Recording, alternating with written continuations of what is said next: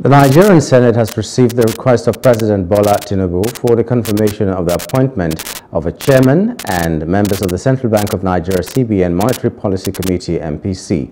Tinubu's request was conveyed in a letter addressed to President of the Senate Godswill Akpabio and read at plenary on Wednesday in Abuja. In the letter, the President listed C.B.N Governor Olayemi Cardoso as chairman and 11 others as members. According to the letter, the members include C.B.N Deputy Governors Mohammed Abdullahi, Bala Bello Ememusoro, and Philip Ikazo, as well as Murtala Sabo, who is the director in the Apex Bank.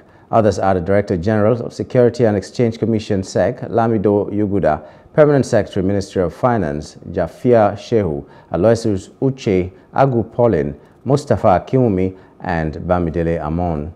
Akpabio thereafter referred the request to the Committee on Finance, Banking, Insurance and other financial institutions for further legislative inputs and report back to plenary in 1 week.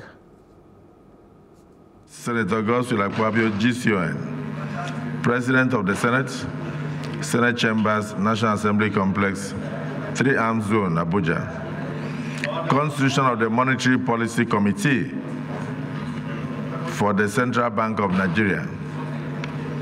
In accordance with the provisions of Section 12 of the Central Bank of Nigeria C.B.N Act 2007, I am pleased to present for confirmation by the Senate the appointments of the underlisted 12 persons as chairman and members of Monetary Policy Committee of the Central Bank of Nigeria. Hello, hope you enjoyed the news. Please do subscribe to our YouTube channel and don't forget to hit the notification button so you get notified about fresh news updates.